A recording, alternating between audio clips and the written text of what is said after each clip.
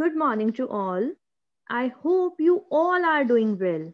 So, kids, again we are here with our new topic, and today's topic is cleanliness. So, today we will learn how to keep our surrounding clean. So, let's start.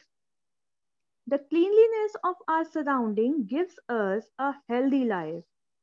The place where we live should be clean. Okay, kids? We should keep our house clean every time.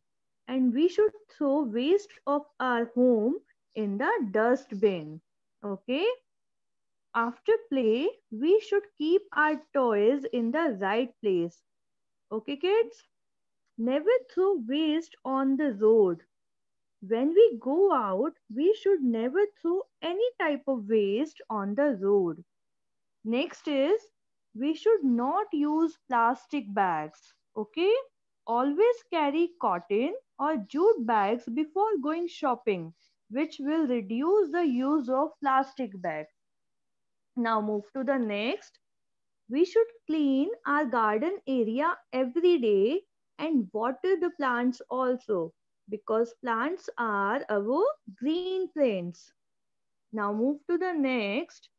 Next is wet and dry waste. So kids, we should always throw dry and wet waste in different dustbins. For example, we can use blue dustbin for dry waste and green dustbin for wet waste. Okay? So we should keep our home, our school and our surrounding clean to avoid the spread of germs and diseases. And by these ways, we can keep our surrounding clean. Okay? So bye bye to you all. Have a good day.